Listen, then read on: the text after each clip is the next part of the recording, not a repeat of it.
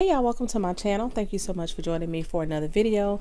Thank you to my returning subscribers for continuing to support my channel. And if you're new, welcome. My name is Ebony, and in today's video I want to support my friend Susan and her collab that she calls #StampPlay.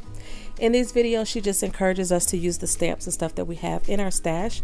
I have done a few videos before, so I will link those at the end of this video. In today's video, I want to use a stamp that I have from AliExpress that I've never used. This is the stamp right here. And then this right here is a diamond press. I have a few diamond press things from HSN, but it has these stamps. There's little pots and plants. It also has the dies to cut them out. And here's the rest. I had saw So Good All use these, and I'm a gardener. I love plants, so I decided to pick it up, but I never used it. So like that was the die, and then it comes with the 2 sets of stamps. So I just created some simple embellishments for a pen pal collab that I'm in. You have to do the dual stamping, so it's the layering stamping, and then you cut out the pot.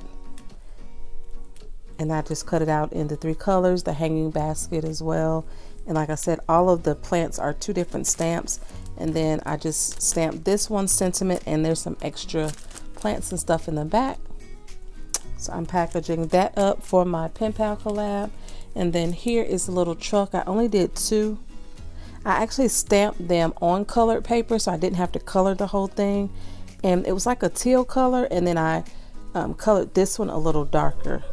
And I did heat emboss it, and I cut out the barrels. So if you look at the stamp, there's several different things you can put in the back of the truck. So I did these half barrels right here.